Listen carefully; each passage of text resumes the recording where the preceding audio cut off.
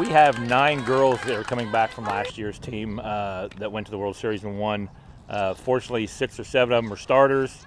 The pitching staff's all back except for 1 girl, so I'm very happy there. The 2 or 3 hitters that we did lose in Ava Wombles and Caitlin Bunty, we replaced with a couple girls, 1 from Pawnee and 1 from Stronghurst, and Addie Seitz and Ava Rodriguez, and both of those girls will add a lot to this team.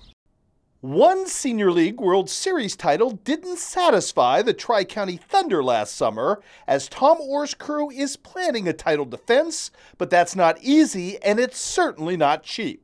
This weekend in Beardstown, Orr is staging an event that could help fill the coffers to that end, and appeal to sports memorabilia collectors everywhere, even those who can't physically make it to town for the proceedings.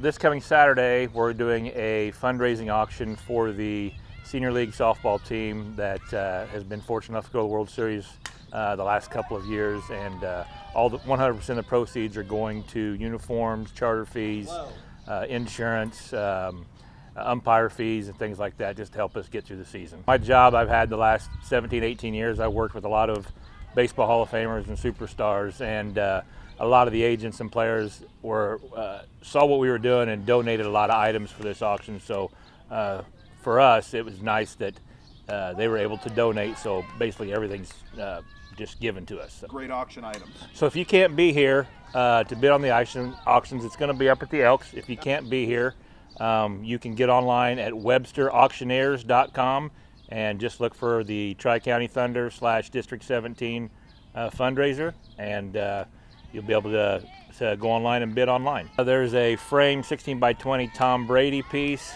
that Fanatics donated. Same way with Peyton Manning that Fanatics donated. Nolan Ryan signed jersey. Mark McGuire, Stan Musial signed jersey. Bo Jackson signed football helmet. Mike Tyson boxing gloves. So we got a little bit of everything on there.